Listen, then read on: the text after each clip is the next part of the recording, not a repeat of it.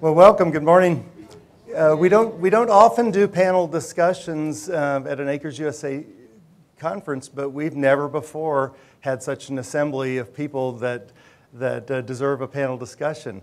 And they have a unified message, but they will also have their own unique additions to the discussion of regenerative agriculture. We're happy to have with us today Dr. Vandana Shiva, who is a worldwide leader in seed saving and in farmers' rights and in taking on the agrochemical companies that are doing such damage to people and the planet. Ronnie Cummins is a founder of Organic Consumers and Regeneration International and a longtime activist and advocate for clean food and clean farming. André is a longtime organic farmer himself and then president of Organic Farmers of Australia. He's the longest serving president of the IFOAM, the International Federation of Organic Agriculture Movements. And they each travel the world, testify to governments worldwide, and work with farmers, so from the farm to policy room. The format of this morning is each speaker is going to have their words, and then we hope to have some time for questions at the end. So we'll ask that any questions, we'll have people with 3x5 cards. If you can pass them to us, we'll get to as many questions at the end of the panel as we can. So with that, we'll start with Dr. Shiva. Hello, everyone. I think the fact that we've come together as the movement for regenerative agriculture is both part of the imperative of the urgency, because we are living through multiple emergencies. But I think there's an added emergency that those who've created the problem are using exactly the same mindset and the same tools to use the crises they have created for their next market, for their next commodification. And that's why we really have to both widen our alliances, deepen our knowledge, and elevate our consciousness at the same time. For too long, we spent time thinking, I'll only be local. I used to make that decision again and again. And then World Bank would do something, World Trade Organization would come up, the poison cartel would emerge with GMOs, and then you had to say, no, got to do both together. And fortunately, being very rooted in place and being very deep in a planetary consciousness is totally possible, because we don't live in an either-or world. I see 5 major emergencies that are part of that degeneration model. And the degeneration will be accelerated when each of these is treated separately in a silo, because that's where the opportunism of turning the crisis into the next market comes up. The first is the degradation and degeneration of our planetary systems, because the Earth as a whole is a self-organized living system, which is why James Lovelock, the NASA scientist, after he realized she's regulating her temperature, she's regulating her biosphere through the biodiversity of life, and that the tiniest of microbes is playing a role in this self-organization. The disruption of those planetary systems with the 2 big disruptions, the species extinction, the biodiversity erosion, and the climate disasters and the havoc. I think the degradation of our political systems, I don't have to tell you. It's now so obvious. The descent is really into absolute chaos if it's not turned around with the deeper democracy movement. The degradation of the economic systems. You experienced it in the 2008 crisis. Europe experienced it in the 2010 crisis. But the polarization of the world into the 1% and the 99%. And now a whole new language being used of 99% will be useless people. First they say we don't need farmers, we'll have chemicals and giant machines to replace them. Then they brought in the drones and the glyphosate spraying. Now they're talking the language of farming without farmers. Monsanto's latest now is digital agriculture. But do they even know the life of the soil? No, they don't. They just know they pumped huge amounts of nitrogen fertilizer, and all of their artificial intelligence is reducing it by 2%. That's their artificial intelligence. So Monsanto just bought up the world's biggest climate data corporation, the world's biggest soil data corporation. They're planning $3 trillion in insurance business from farmers annually with the combination of this data. Because as they're saying, increasingly, the new oil is big data. And I always say, small data is still data, still pieces of disembodied information. It's not knowledge, it's not awareness of interconnectedness. It's definitely not wisdom to choose the right action. It's still data. So making that absence of wisdom and absence of knowledge bigger means just more ignorance and more immorality. So it's big crimes. The economic systems in decay and polarization, the food and health systems being degraded, both the health of the soil, the health of the planet, the health of people, and the social systems. Combination of the fact that when people are insecure, they do start thinking of the other person as a threat. But then when you have a 1% economy, it starts to mobilize that insecurity for polarization. And the combination of the, it's a bit like desertified soil without humidity, without water carrying capacity. And we did a manifesto, Terra Viva, in which we just told everyone, send the names for human in your language. So the word human is derived from humus, the soil, the living soil.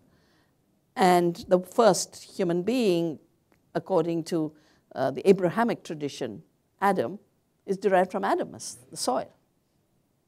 We just are another name for the soil. And as long as we don't know that, as long as we are aware of that, there are two other words that are derived from humus. Humility, humidity.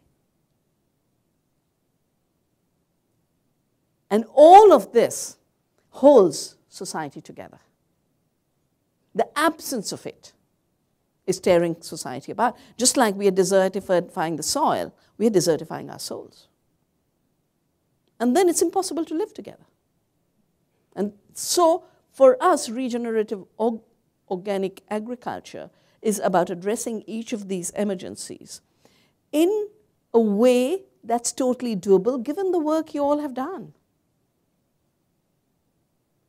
The planetary system, I wrote Soil Not Oil before the Copenhagen summit, partly because we'd seen how it would be, the treaty would be killed and it would be turned into a voluntary commitment, but also because agriculture was not even being talked. And our work in India was showing how agriculture, the wrong kind of agriculture, fossil fuel driven, chemical driven, is the biggest problem, and good ecological farming is the biggest solution.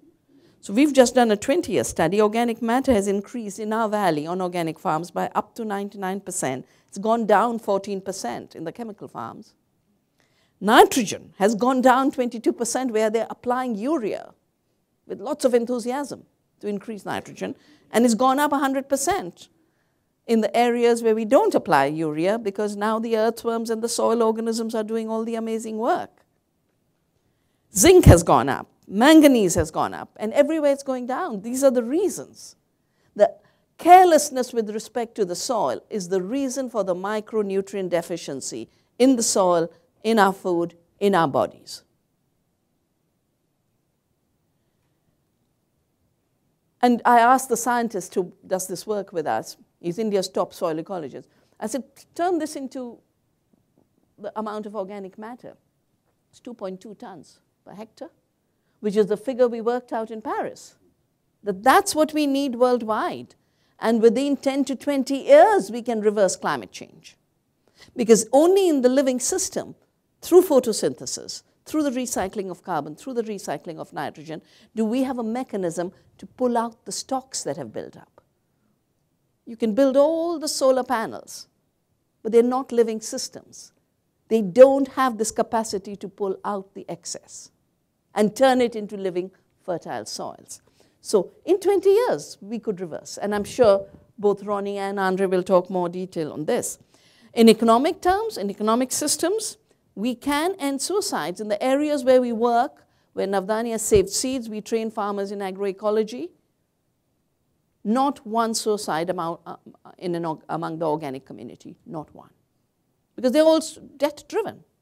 And the debt is driven by the chemicals and an unjust market. I feel we have reached a point, given that image of artificial intelligence and robots mean 99% humanity is useless. I think this is our moment to say, no, humanity is not useless. 99% and the youth, here's a place for you. The earth is inviting you for the economy of care. That's the future, not the future of disposable people. And you know, there was actually an article that said, oh, and 99% being useless means they can create trouble. So to prevent them from creating trouble, let us have the same companies that make all our gadgets to now give smartphones to everyone to play games and stay distracted with virtual reality.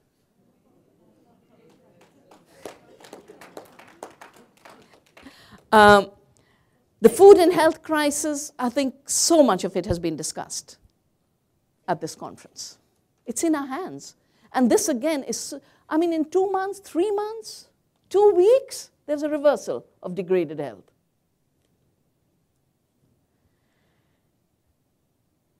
And in terms of the social system, I have not seen a place where farmers' first identity or eaters' first identity is related to food. When people first think of what am I eating, they then think of what is our community eating.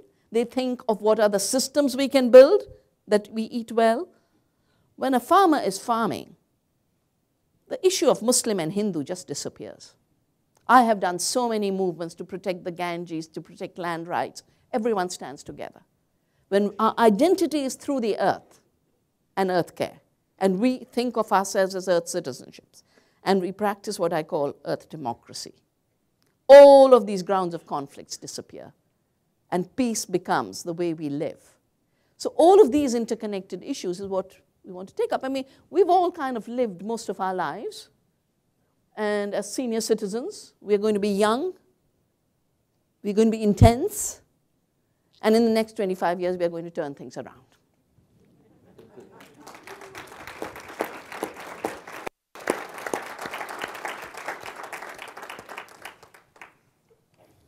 Well, thank you very much. I was thinking this morning when I woke up about this day, December 8th, right?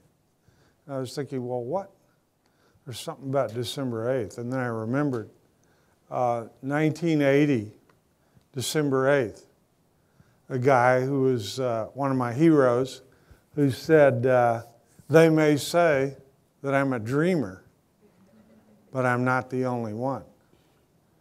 And John Lennon was murdered 37 years ago today. But I think his words and the sentiments that he spoke about have certainly carried on. But we're in a situation where the resolution to this catastrophe that we're facing, this degeneration of the earth, of the climate, this degeneration of public health, degeneration of the culture, degeneration of politics is approaching what many scientists and just ordinary people realize, the point of no return. We don't have an unlimited amount of time to reverse this degeneration that has set in all 200 nations of the world, that has set in the communities where all 7.5 billion of us live now, and where our kids and grandkids are wondering what is going on. I mean, is there a future, for our kids and our grandkids? I mean, for us. And a lot of people are in despair. So I believe it's falling upon us and those like us across the world to rethink what we've been doing and to figure out how we can move forward.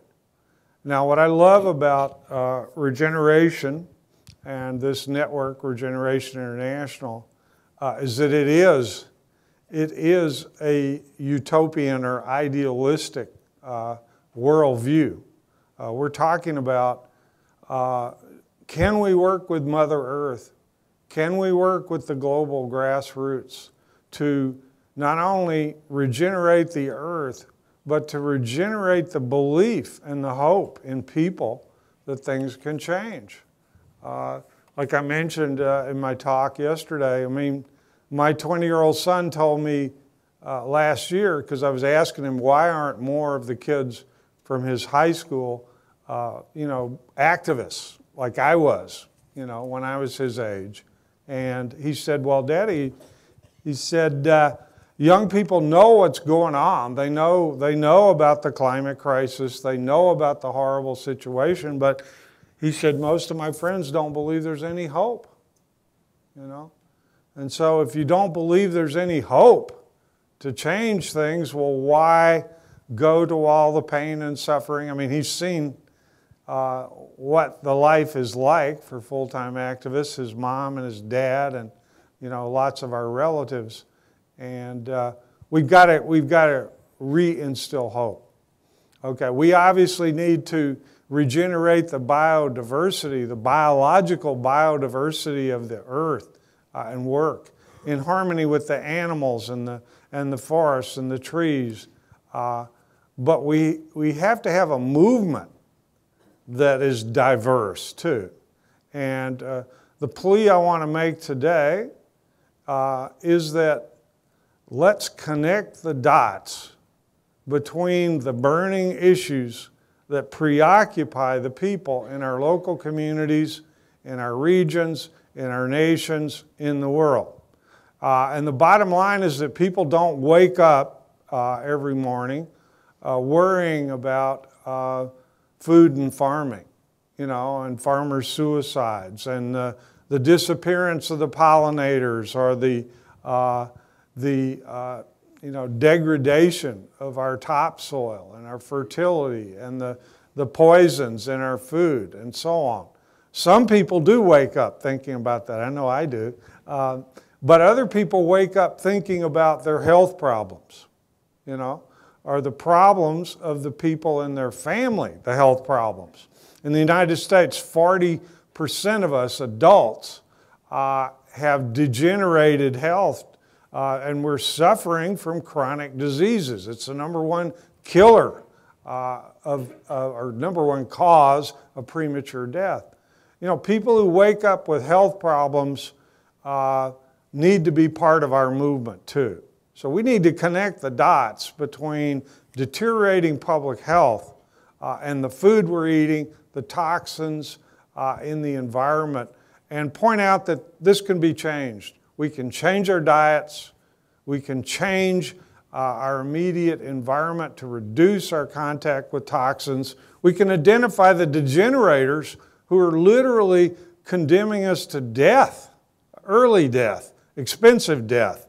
They don't want us to die too quickly because the last couple of months of our lives, they want to hook us up to those machines in the hospitals so they can drain out the last $60,000 in your bank account before you go, But the same corporations, the same billionaires that are poisoning us are the same billionaires that are selling us the cancer drugs and, that are investing in these industrial healthcare systems. So health is a big one.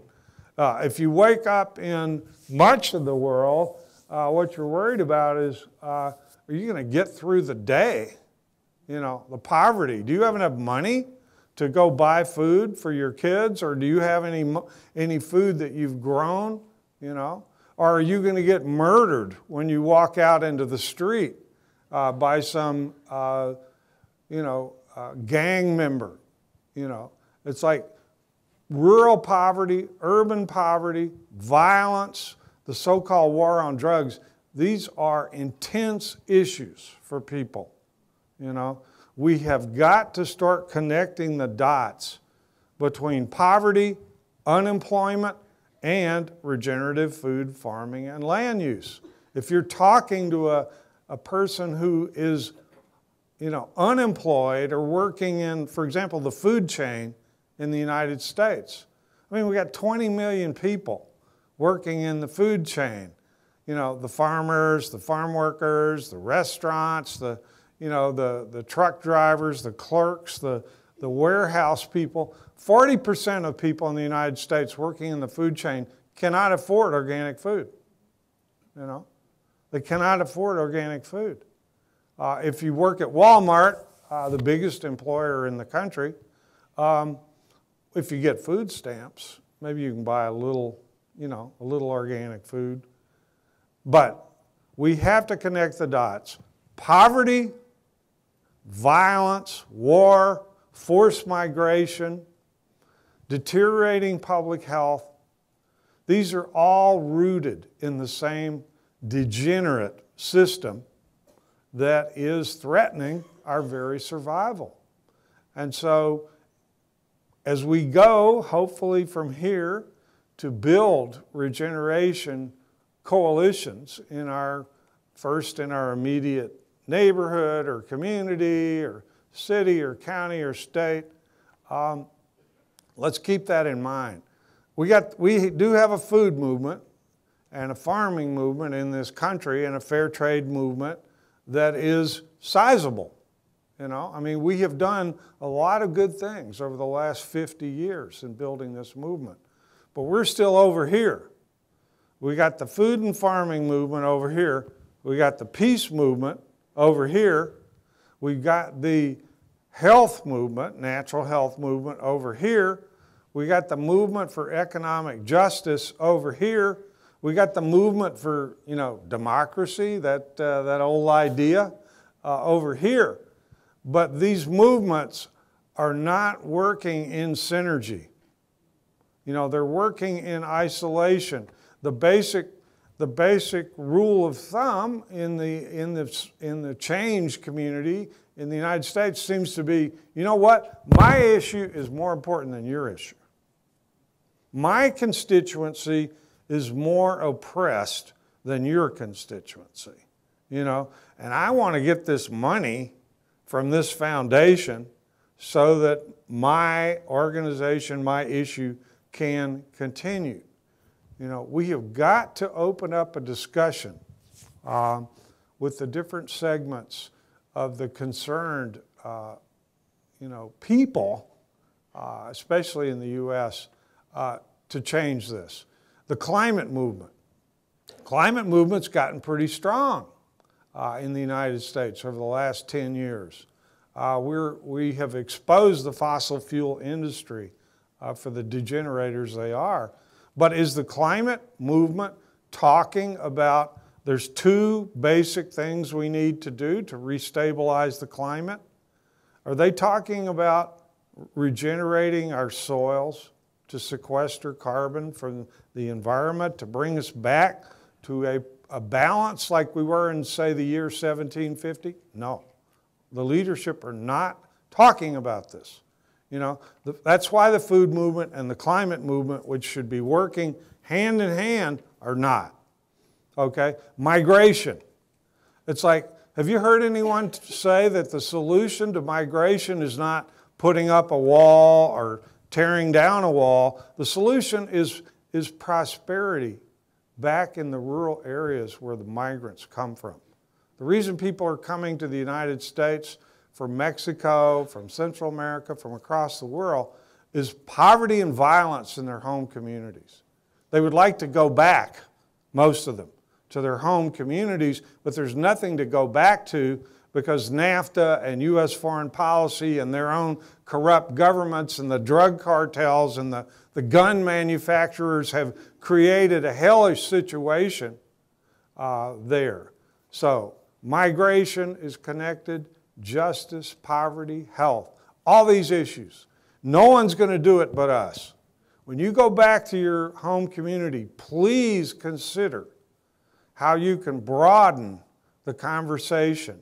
We have to go out and talk in this country to every church group, every student group, every environmental group, every peace group, every social justice group. We need to start a conversation about how we can work together.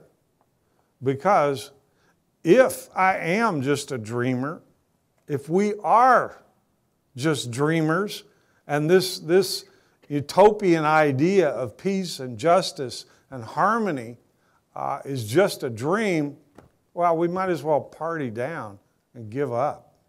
You know, I don't believe it's a dream. I think today is the beginning of a new era when we can regenerate the earth and regenerate the global grassroots and take care of business. Thank you.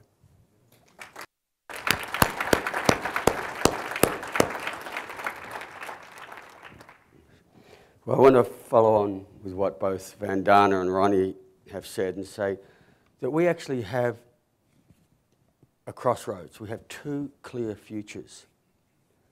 And the one we're headed on at the moment is basically the extinction of us and every other species, excuse me.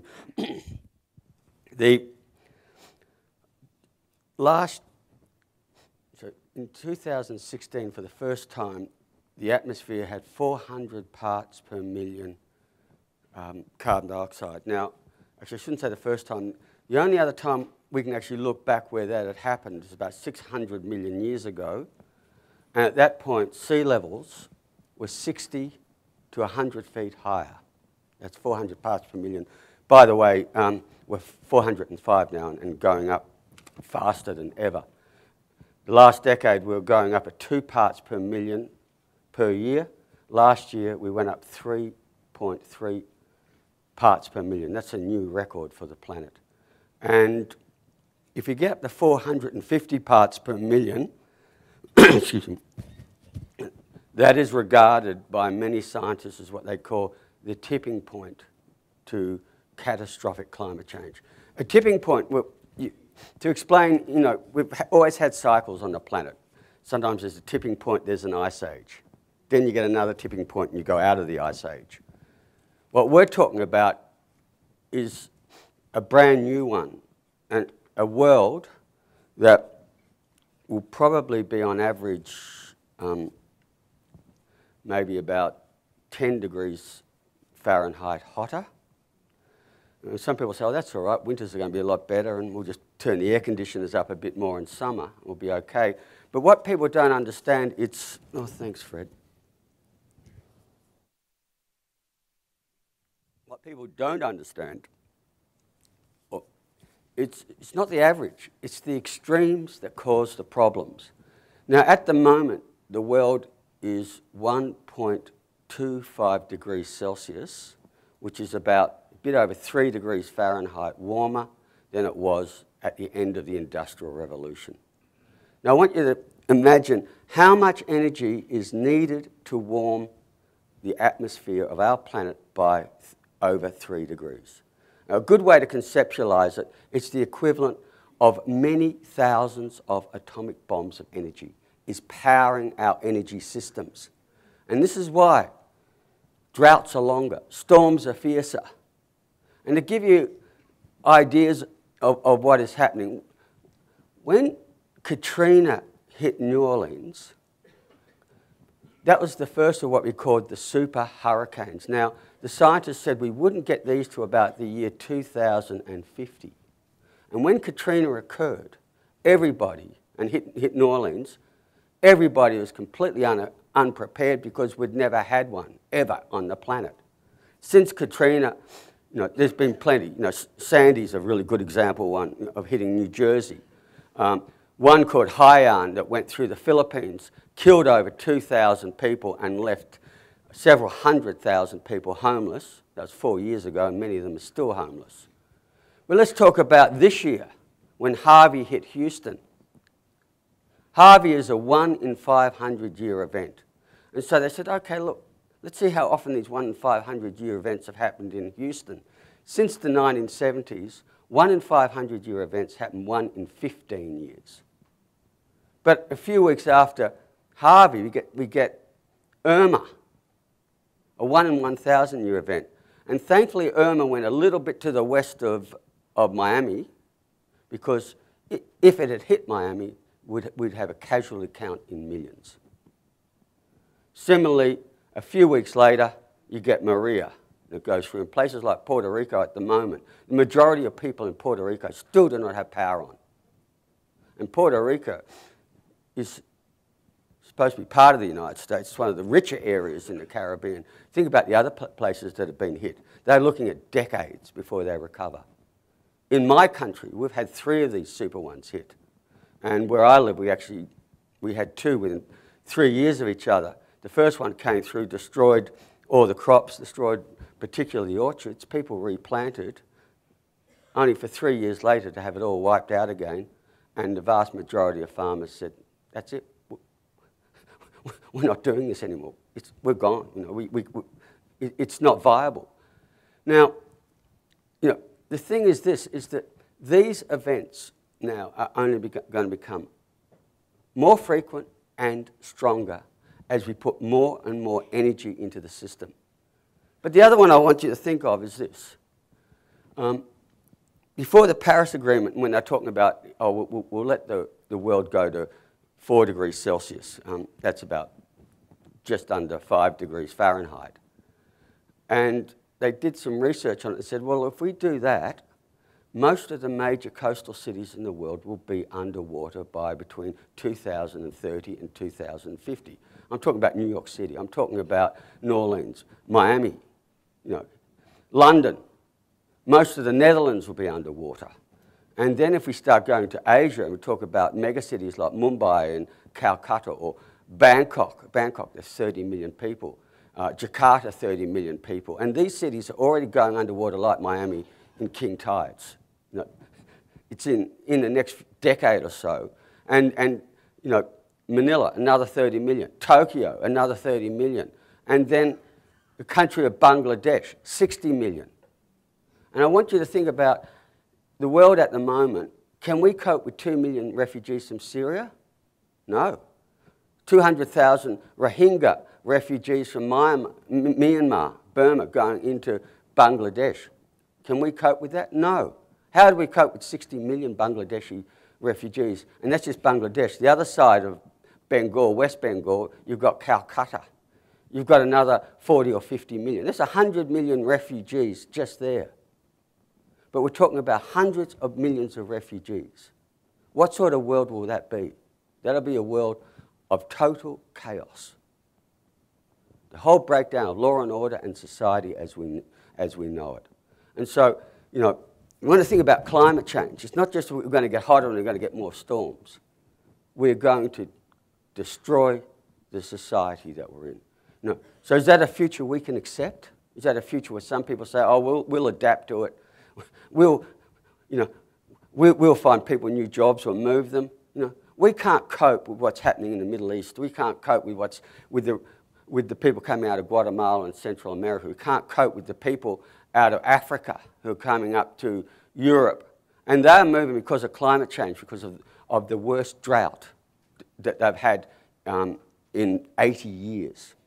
That's climate change. The Syrian crisis happened because of climate change. The whole of the Middle East went into a drought and there were food shortages, and then farmers and then the local population started rioting. That's what they called the Arab Spring.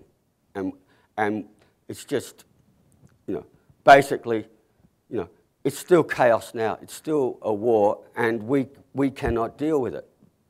That's one future.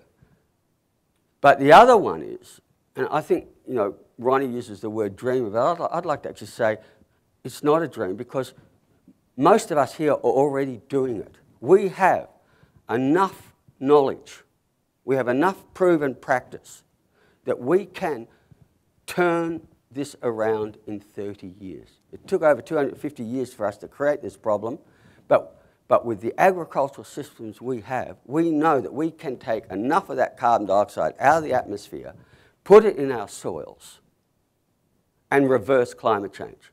It's not about, oh, we'll mitigate it. We can turn it around, and quickly, within our lifetimes.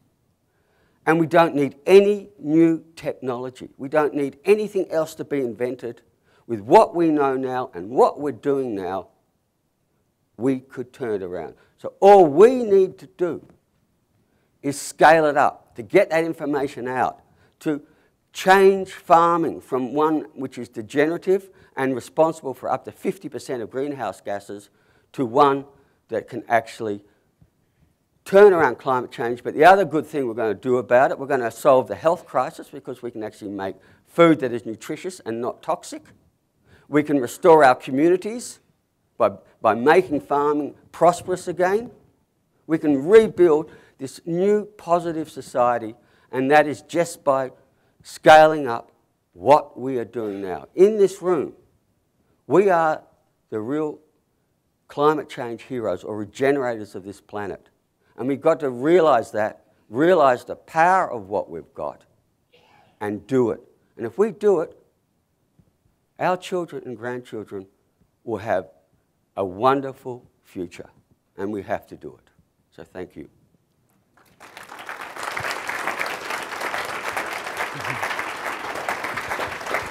Any of you want to add anything to those comments? We'll start turning the discussion to the directions that you're interested in. So please gather, please send your questions over. There's people in the aisles with pens and cards, and then we'll get to as many as we can. One of the first questions that we received is, trying to solve all of these problems together at the same time seems daunting. Can we not start with soil and work on others like peace? Who would like to? Well, I think what the session, by connecting the dots, is precisely transcending the idea that these are peace, and you've got to work on peace and get exhausted, and then you've got to work on unemployment and poverty and hunger and health, and that each of these are separate pieces of work.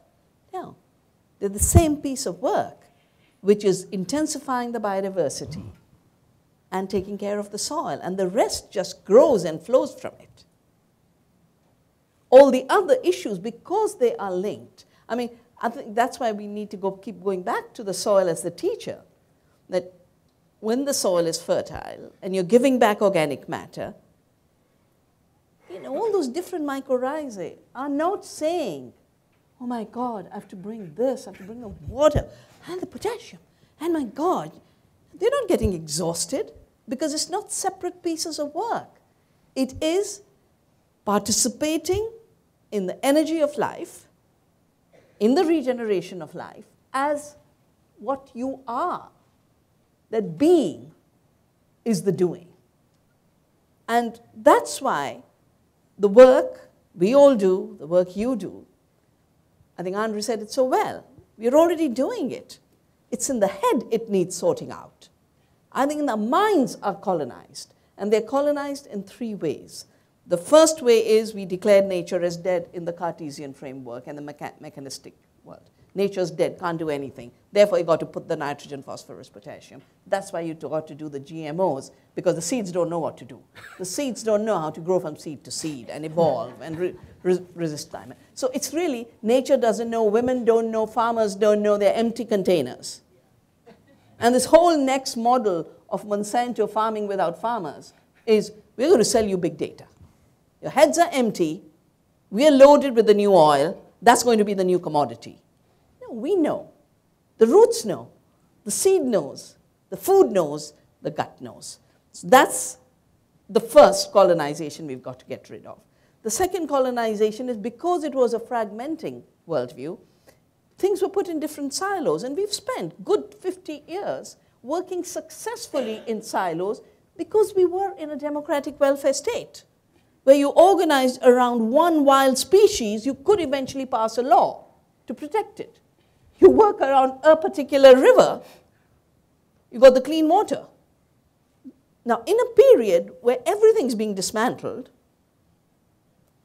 that silo work is not going to work. The context for the success of the silo is over because we are in the degenerated political system that doesn't care, doesn't listen, is dismantling what we built.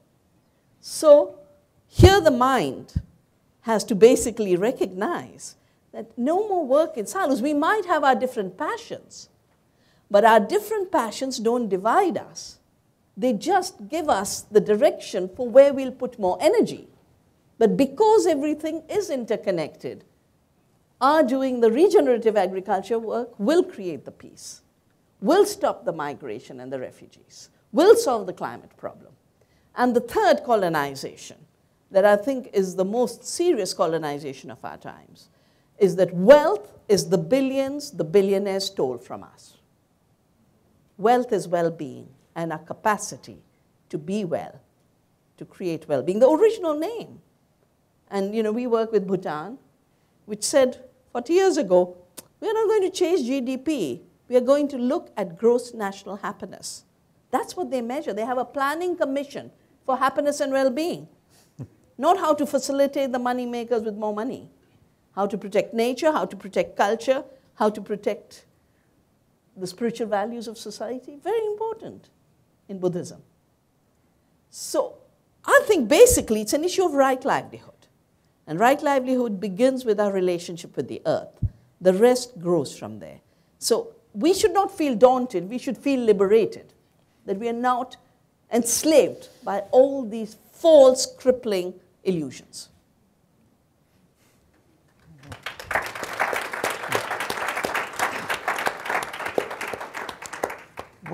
Another question came in. What are several things, are there talking points that we can point to as we speak with friends to give them hope about reversing climate change?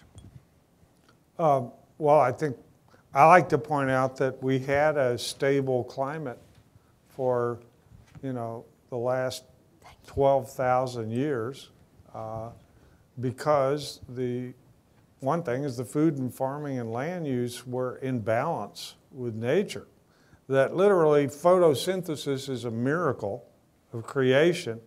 I mean, the plants suck in the CO2 and turn it into, they release the oxygen that we need to breathe, and they put a considerable part of that carbon down into the soil through their roots. I mean, we can reverse climate change within 25 years by simply looking at what the good organic farmers and herds people are doing around the world and scaling it up. There's 750 million farms approximately in the world. That's about 3 billion rural residents of communities. There's another billion people who are growing a little bit of food in urban areas across the world. The rest of us, even if we're not producing food, we're eaters, And we build an alliance between farmers and consumers. We can change it all while we improve our health, while we restore reverence for all living things, the animals, the soil, the microorganisms. And the proof is out there, it's happened before. And it can happen again, and pretty rapidly.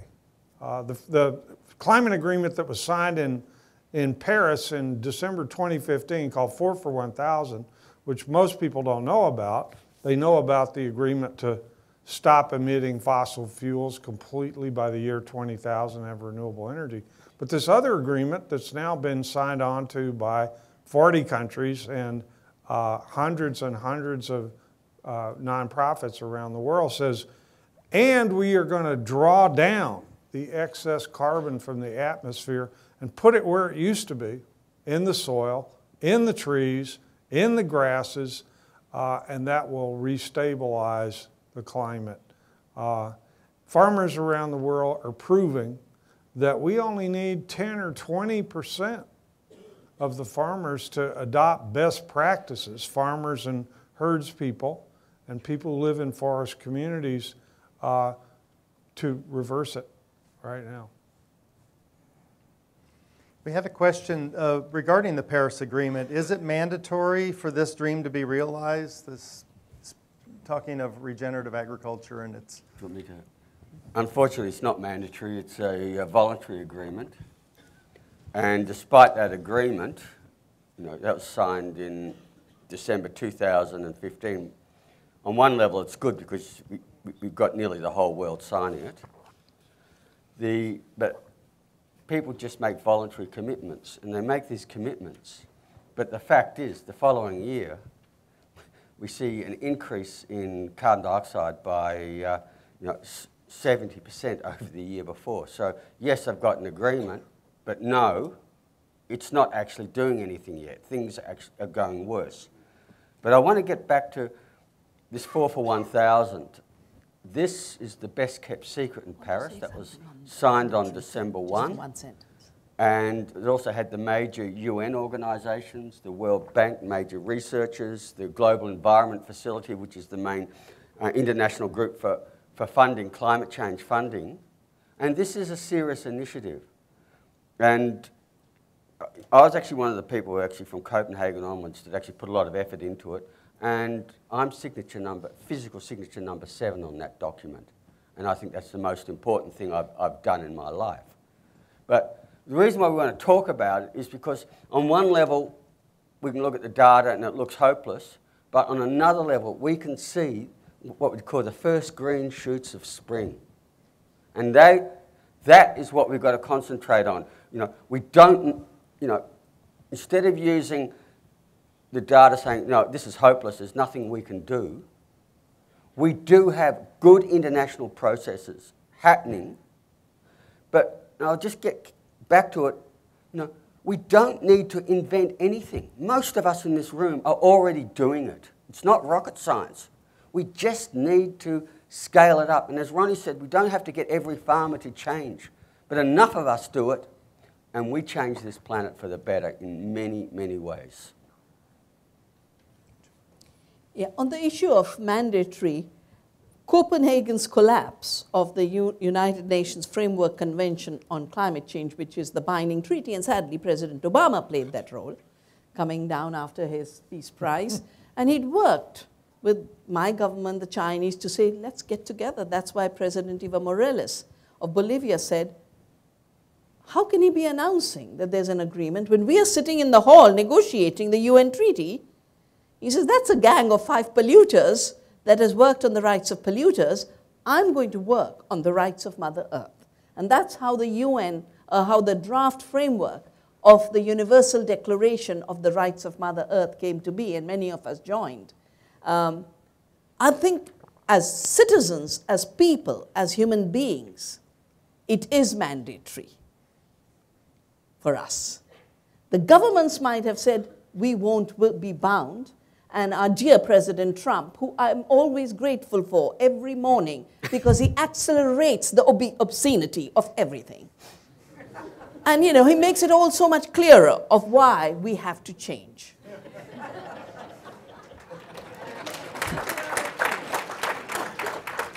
A quick side question. Someone asked if you could repeat again the current CO2 part per million statistics.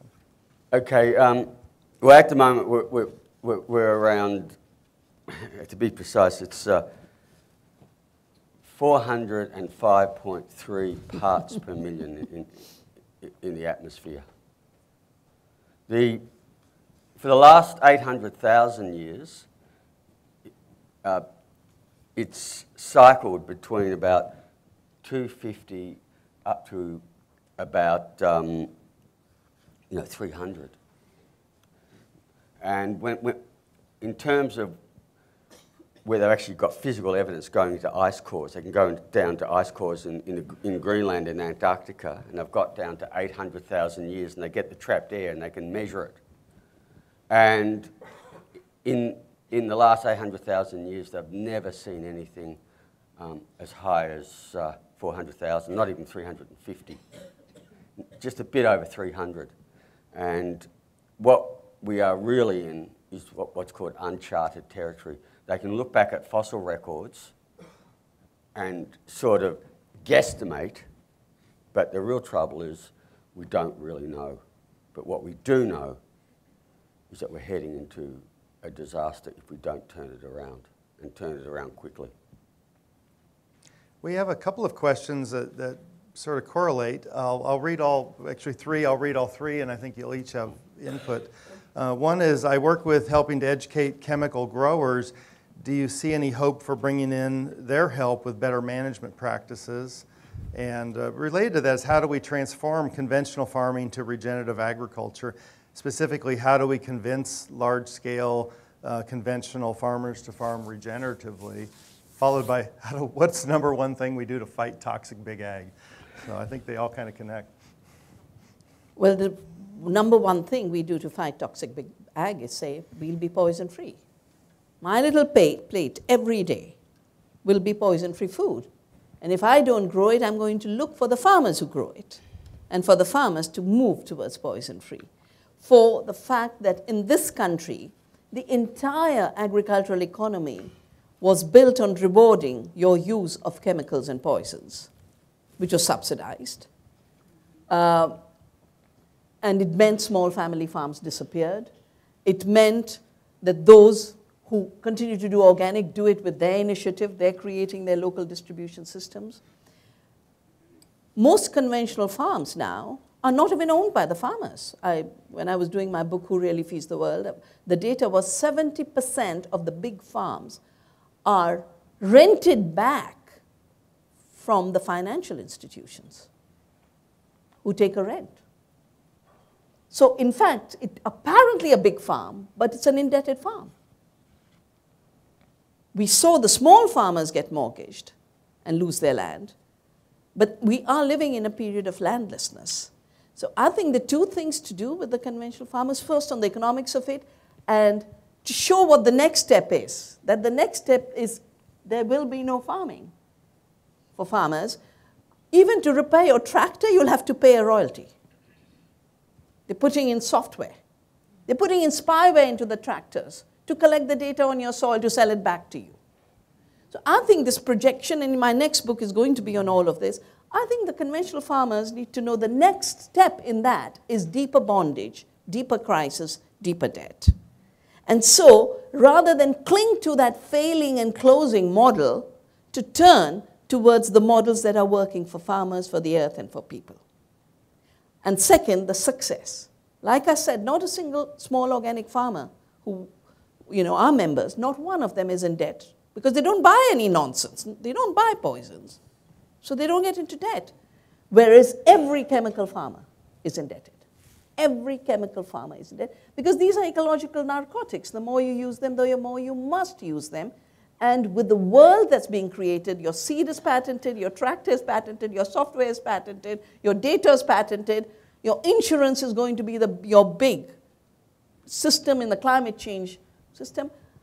There is no way you can survive in that system. So I think we owe it, and maybe in the future sometime, a workshop with conventional farmers and organic farmers to exchange experiences, including the future. Just to follow on what Vandana is saying, debt is the thing that is killing farming all around the world, and it's deliberately done. Farmers are deliberately being put into debt. Now in the developing world, they've now got microfinance, saying how good that is.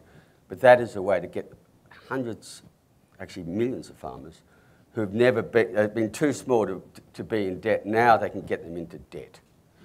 As a result, around the world, in every country, we are losing farmers, and we are losing millions of farmers every year. But in our sector, the organic sector, our data from iPhone shows we're the opposite. We are growing 200,000 new farmers every year, whereas conventional system are losing farmers. So in one way, by a process of attrition, we will become the major farmers. We are the fastest growing group of farmers and multi-products, you know, multiple product producers in the world. You know, organic is growing at a rate around the world faster than any other agricultural group. That's one. But the other one I think is really important now. We've got to get rid of this mythology. You go organic, you get less yield. We have enough experts here under this roof who can show you can go organic and you can increase yields. I learnt from them and my yields went through the roof. We have enough knowledge that we can make farms profitable, take people out of debt and grow more healthier food than we are now. And so what we really need to do now is training and education and workshops. That is the key. It's not a lot of money. You know, it costs around $100 million to develop one GMO. If we could get that money, that $100 million, we could turn this around in a few years with education and training. You know, that's the reality. The money's there, we have the knowledge, let's get it and start using it to go to farmers and show them, look, we can make you more profitable, we can get you higher yields, you don't have to use any poisons, and we can actually grow far more nutritious food at the same time. And we can solve the biodiversity problem, we can fix climate change, and we can stop things like rural poverty and the migration issues. It all gets down to changing farming and educating people and just training them with what we know now. It's not rocket science. We're doing it. We've just got to have the resources to scale it up. I guess this next question stems from, especially in America, money talks. And based on what Vandana said last night, if the chemical companies actually had to pay the true cost accounting of the damage done, and in the news, one of the biggest drugstore chains is looking to buy one of the biggest health insurance companies in America. So with that, this question is, do you see an opportunity to scale the conversation by partnering with health insurance companies? Because they're losing profit to illness. Well, I think in regard to this building, connecting the dots and building a stronger movement, our allies have to be the natural health movement in this. In the U.S., for example, there's 100 million people who buy nutritional supplements or visit acupuncturists or homeopaths or so on and so forth, who understand that we have the ability in our bodies to regenerate if we pay attention, okay? And then we've got this movement talking about health justice, that everyone deserves access to industrialized medicine, you know? And these two movements are not even talking together. I mean, talk to a nurse, you know, even a nurse who's a leader of the nurses union. They know nothing about nutrition or natural health, typically. And you talk to them about vaccine safety or something like that, well, they're not very well informed, and partly because if they don't get vaccines all the time, they get fired. Okay, so we've got to open a discussion between everyone in the United States and Canada, Mexico, each of our countries who cares about public health. But we need it to be a broad discussion that includes, you know, food is the best medicine, environmental toxins and toxic food are the main drivers of chronic disease, and how we solve these. Yes, everyone deserves access to health care, but what kind of health care? We need universal health care with a focus on prevention, with a focus on nutrition, with a focus on reducing stress, you know, and toxins in the environment, and a healthcare system that allows freedom of choice for parents, for example, to decide whether their kids are going to be injected with 53 big pharma vaccines before they're 18 years old, or else you can't even go to school.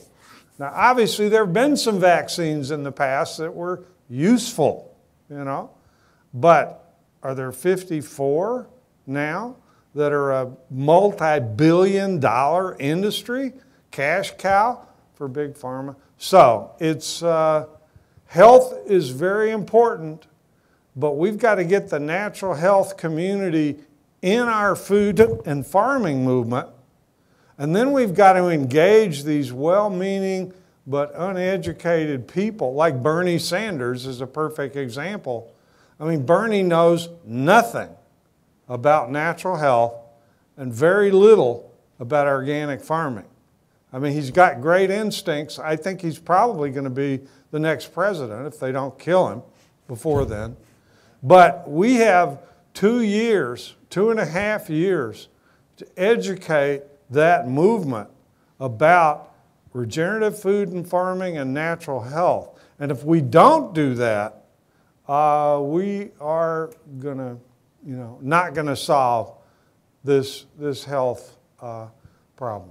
In just one sentence, I think the same way in which the earth has been assaulted, violated, by declaring the earth as dead, our bodies, in the name of the same paradigm, has also been violated. There are more hospital-induced deaths in this country. And increasingly, every day in India, there's a new scandal.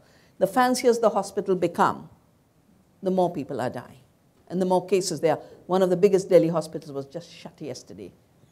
So I think we need to, I think our big contribution that provides the interconnectedness is the fact that living systems have self-organizing, self-generative, self-healing capacities.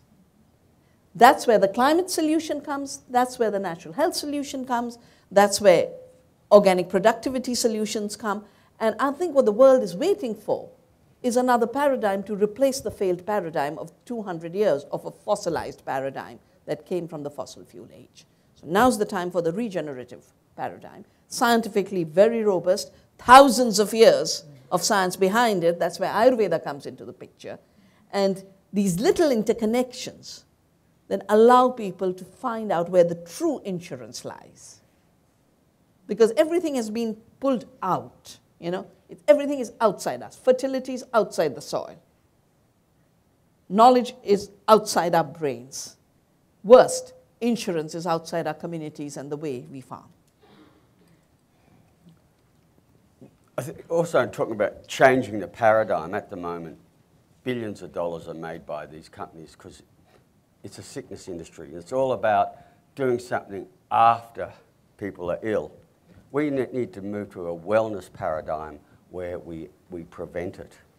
And at the moment, the World Health Organization is talking about what they call the global epidemic of non-contagious chronic diseases, such as cancer, diabetes, heart disease, kidney disease. You can go on and on and on. And it's an epidemic. What we know about this is that, how can you say, you cannot catch cancer or diabetes sitting next to someone who's got it. They're not contagious. They are from environmental sources. For instance, we know the U.S. President's Cancer Panel report showed that 80% of cancers come from environmental sources, and many of those are toxic chemicals. The fact is, we can prevent 80% of cancers tomorrow.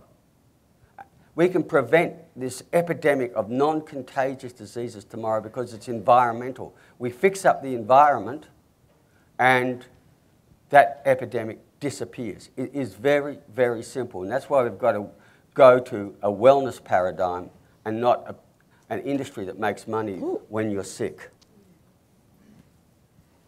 We have a question, actually a couple of related questions. Well, first, how do you convince lethargic U.S. consumers they need to change their buying habits? And probably even the bigger picture question is what to do when people seem to not want to know the truth, when video games, TV, sports, junk food, iPhones become the opiate of the masses?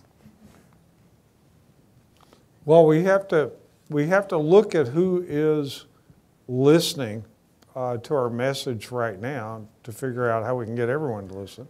And The mothers and the grandmothers are the heart of our 2 million organic consumer network.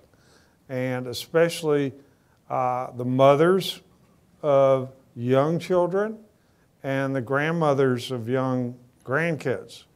These are the folks who are in the vanguard, if you will, of this food and farming and are starting to understand regenerative food and farming movement. So I say concentrate your efforts on those with an open mind first, you know, so that we build up a critical mass. And also a lot of the millennials, the younger people, they're showing signs of, you know, they're changed. McDonald's and all these big companies are in a panic because they're seeing, oh my goodness, the millennials aren't buying our junk food, you know, at the levels of Generation X or at the levels of the baby boomers before that. And they're actually starting to think about that. So it's like, how are we going to convince chemical farmers to change? Don't talk to people who don't have an open mind, you know. We're not going to get them to change. We take their market away, maybe they'll change. You know, we talk to their kids because their kids are still redeemable at this point.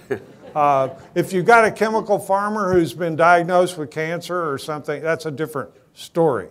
I mean, we are supporting this non-Hodgkin's class action suit against Monsanto and the other massive class action suits that are going to come down the road. But my belief is that we got, you know, in the United States, we got 320 million people. We can't just randomly get into discussions with whoever is around us. Stop talking to people who have the personality disorders, you know. Stop talking to people who are brainwashed and move on to the women and the grandmothers and the young people and the, you know, the odd others who will listen. We don't need the majority of the public to come to their senses. We simply need the majority of the mothers, the grandmothers, and the youth.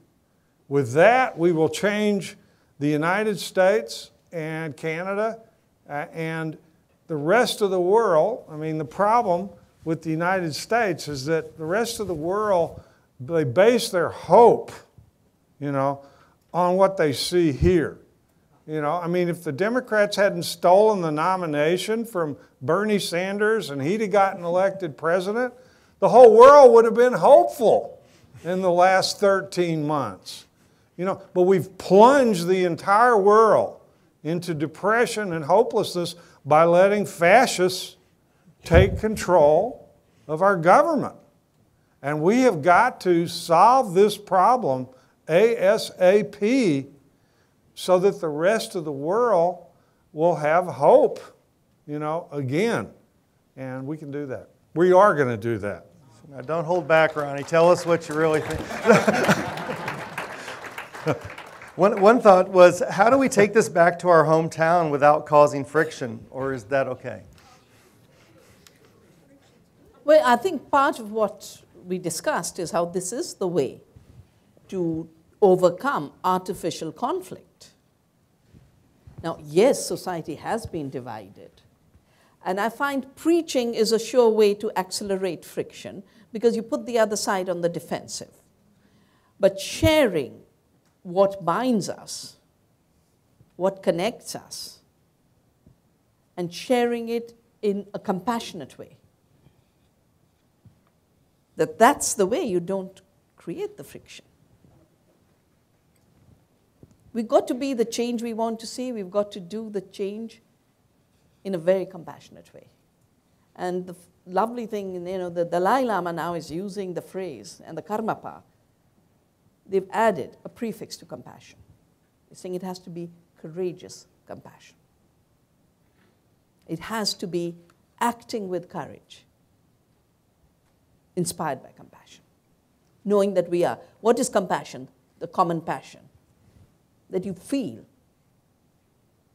not in an enforced way, because you see the interconnections. You feel the pain.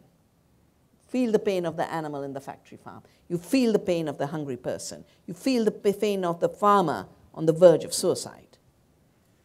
And I think this, going back, remembering we are one humanity on one planet, and developing that, you know, the vocabulary, I think we're going to write a dictionary. I'll take the initiative. We wrote a dictionary on development. And on that, Ronnie, you know, it's not that the rest of the world looks at America and says, wow, no. We are forced and bullied to eat junk food. We're forced and bullied to have GMOs. We're forced and bullied. And we sometimes fight back. We didn't allow patenting of seeds in India. We have an Article 3J in our patent law. We said, no, you don't invent life. Life creates itself. So we need a dictionary, a post-industrial farming dictionary. How can you call pesticides plant protection? Yeah, I think we just need another dictionary of vocabulary so people don't feel that they're being attacked. Because we're not about attacking, we're about growing. We have a question. How does a debt-ridden conventional farmer get out of the debt trap and turn to regenerative agriculture? It's actually very simple, and we can give lots and lots of examples. And the first one is stop, change your farm and stop buying these unnecessary inputs. We've had many talks here about the issue of synthetic nitrogen. That's a major cost, getting nitrogen. And you look at it, it burns up the carbon, it burns up the nitrogen. Just by getting rid of nitrogen alone, that's a major saving. Look at the costs of buying pesticides. As you change your farm to a regenerative one, a lot of the current costs that farmers have to go into debt every year, they've got an overdraft, they've got to get that money to buy these things and sell their crop. One, your production costs are low. In my case, in my farm, that's when I started to make money. Because when you don't have to put out all this money and spend it, that's money that you have. The other one is also, really importantly, is looking at getting better marketing. At the moment, the majority of farms in the world, and that includes here in the US, are cross-subsidised because one of the partners has the real job in town and gets the money, while the other one plays farming and spends it and loses it. And that is the reality of most conventional farms. And we can turn this around because the reason why that happens is because most food is sold for less than the cost of production. It's not the true price. And that is the other thing, is where myself and others did well. We formed our own marketing groups and we took control of marketing. And we made the money. We got the higher prices, not the people in the middle. And that is the whole thing here, is how we as farmers can empower ourselves at every level so we don't have to borrow money each year to produce, and we get a fair return for what we produce. In other words, we get paid more than the time that we put into it. I just don't understand it. If any other industry, you said to people, look, you have to, for your job, you have to buy your desk, you have to buy your computer, you have to pay the office rent, and at the end of the year, we'll give you, and you borrow that money, but at the end of the year, we'll actually give you less money than it actually costs you to borrow it. That is what farming is at the moment. And it's, once again, it is not rocket science to actually teach farmers good economic management. So it's not just about good farming, it's thinking about the farm as a whole system, and part of that is the economy and your budgeting. And I've worked with farmers all around the world, and we've turned them around into prosperous farmers. It's not hard. And that's why I keep on going back to, it's about training and educating and helping farmers change their systems on every level, and we take them from, how can you say, the suicide epidemic. You have it in the US, we have it in Australia. People don't want to talk about it in India. But before that happens, you've got things like substance abuse. When people are under economic stress and debt stress, you get substance abuse, domestic violence, all these social problems that come with it. No one wants to talk about it. We can turn it around. When people are prosperous, when people are doing well, these problems drop away, and now we get, what I want to use the word that Vandana did. We get well-being, not just on the farm, but in the community. We change things around. And I'll get back to it. It's just education and training. It's not hard. And if we could get the money for one GMO, $100 million, we could turn this world around really quickly and simply. And we've got, one thing all three of us have in common is that we're all managers of farm schools, or demonstration farms. And what I've learned in Mexico is that you can talk all you want to people who are still using chemicals, but if you can bring them to your farm and show them, okay, here's what we're doing here, and if they can see, we also had to set up in the nearby city an organic restaurant and farmer's market and grocery store and even a organic brewery for beer. And we had to organize 250 small producers in the area to start being able to sell their products, in the city. But I've found that if you show people, and you're honest, this will open their ears. We can't just talk to people. Everywhere we are, it is extremely important that we map the best practices in our county, in our region, in our state.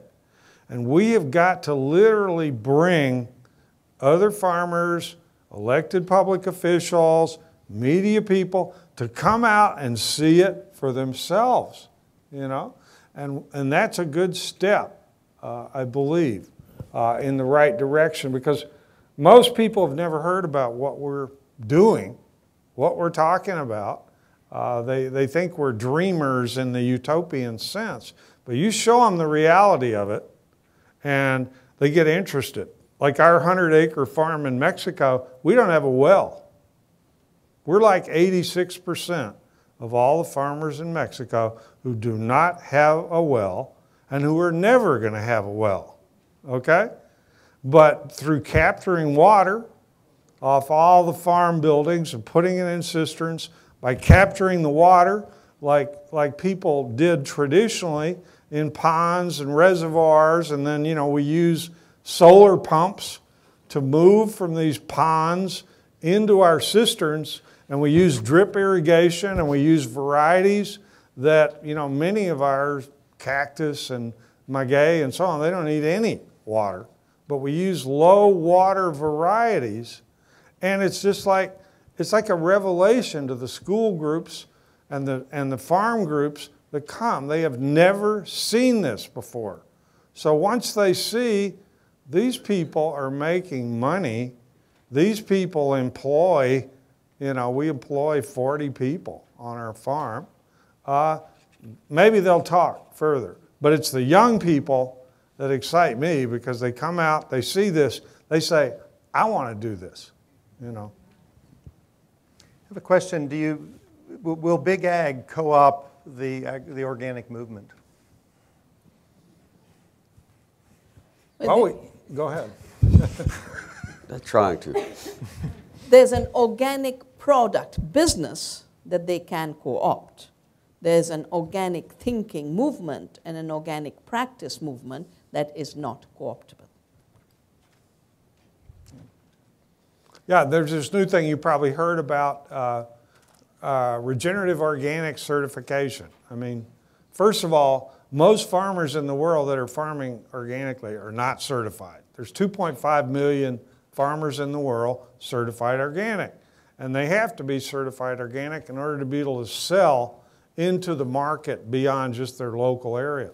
But there's 50 to 100 million farmers around the world that are farming organically who aren't certified, And there's another couple 100 million farmers in the world who have the potential to improve their farming to be uncertified organic producers, okay?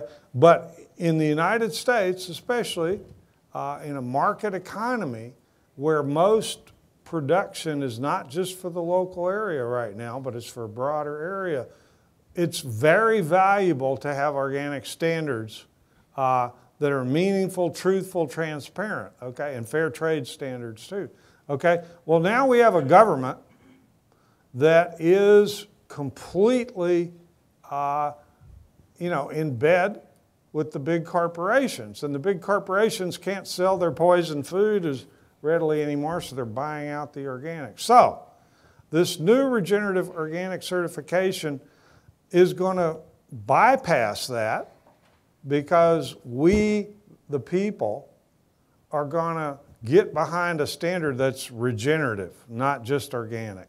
So we'll be able to tell consumers, well, if you're concerned, you've heard about these factory farm dairies that the government allows themselves to call organic, or you've heard of these factory farm egg producers or chicken producers that are cutting corners. If you've heard about this importation of fraudulent grain from overseas that, it's the mafia in Turkey and, Eastern Europe, Central Europe that are behind this. Well, look for that seal, the regenerative organic seal. You'll see two seals, the USDA organic, which means, yeah, that's, it's organic, more or less. But look for that second one. We got to do this. We got to have a second seal controlled by the people. But basically, we want to get away from the point where we need seals, where we have local organic production for local markets, where you're actually looking the farmer in the eye, who is producing your food, and you're welcome to go visit their farm, and your kids are welcome. And that is the future that we're going to get around to, which is the way farming was done, for 7,500 years. Really, until the Second World War, when we had this explosion, the green revolution, the chemical, fossil fuel intensive, GMO, junk food, global marketed system. So let's all support the Rodale Institute and all these other groups in the United States that are putting forth a regenerative organic seal. And let's explain to the public what it's all about. A couple of points. If you're really interested in the regenerative organic standard and seal, after this, Jeff Moyer from Rodale is presenting it, so it's a good opportunity for you to listen to it and have a talk with him about it. That's today. Yes, I mean today, just straight after this session, there's a session that Jeff is putting on about it. The other thing I just want to say, what is actually happening is this, is the big food and big ag are losing billions of dollars every year because of the growth of organic. And as a result, they feel unless they get organic lines, they will contract. So that's why they're buying things like Annie's Organics, and everyone in them wants to have an organic offering. So we're not going to be able to stop them from doing that. This is a free world. We can't make a law that says General Mills cannot sell anything organic. But what is happening, I want to get back to, is local empowerment. What we've been doing in IFOAM is actually bringing local groups together as participatory groups of farmers, but also developing the local markets. And the local markets are the ones where you can bypass these big chains. The local ones are where consumers and farmers can actually decide on fair prices. So as a farmer, you get a price that is fair, so you are viable, you have well-being. And in most cases, because we've cut out the middlemen, the middle segment that actually gets up to 80% of the value of any product that's sold, that the consumers get the products cheaper. This is a win-win, and this is the model that is actually being scaled up around the world. And it's working here in the US. In 2014, for the first time in 100 years, the number of farmers in the US increased. And that is because of the millennials going into the homestead movement, growing and selling locally. And they are viable farmers, and they are the farmers that are the future, not of just this country, but of agriculture. And when I talk about these green shoots of spring, this is a wonderful one, and we're seeing it growing. And we're, really importantly now, for people like ourselves, who we wonder who the next generation of farmers are, we're seeing them, and they're viable, and they're smart, and they're doing well. We're almost out of time, and I apologize to the people that we didn't get to your question. We have one final question, and then I'll give you a moment or two to any closing remarks. And that is, each of you are not living uninformed, uneducated lives, yet you smile, you laugh, and seem pretty happy. What inspires, what keeps you going and gives you hope? For me, following my conscience and doing the right thing has always been regenerative. People say, how come you're not burnt out after 45 years? Because I never worked against my knowledge, against the earth, against my conscience. And that is the way to regenerate oneself, and smile and be happy and have hope. Yeah, I'm the oldest one up here. Are you? I don't feel in the least bit tired, you know. But I think there's an interplanetary force out there that when you get opened up to it, you get this strength, and it makes you smile all the time. And I believe that we can tap into this force that will make us invincible, you know. It's hard to always feel that force, that solidarity, that compassion, that whatever it is. I don't know exactly what it is, but most of the time it's there. And this is a big universe. We don't understand what's going on totally. We don't understand where it came from or where it's going or everything in it. But I think it's worthwhile trying to cultivate personal health, you know, mental and physical, and getting out in nature and being in contact with beauty and the sacredness of it all, and maybe the sacred herbs too. I mean, I've always been a believer in the sacred herbs, but that's why I'm a happy guy, and I'm going to stay like that until, you know, I mean, I'm going to die at some point, but hopefully not before we move on. But I actually think I'm going to come back in some form. I'm not sure what it is, but I'm going to come back to enjoy the fruits of my labor and all of our labor. So I look forward to seeing you in any of those forms. Of course, the other one that helps is fermented grape juice. I'm a great believer in that. But look, I think in life you can be a glass half full or a glass half empty. And being a glass half full, doesn't matter how bad the problem is, you can always find a solution. And in my lifetime, when I first started farming organically in the early 1970s, we were regarded as nutcases, idiots. We were written off. But in my time, you know, the last few years as being president of iPhone, you know, I have never had to write to one government saying, I want a meeting with you. Governments came to me and they wanted me to meet with them. That is the difference. And yes, it can seem overwhelming, but the fact is we are winning. And I want to get that across. We are winning. Those green shoots of spring are going to come up. They are coming up. We just need to go with them and not spray them with Roundup, and we will win.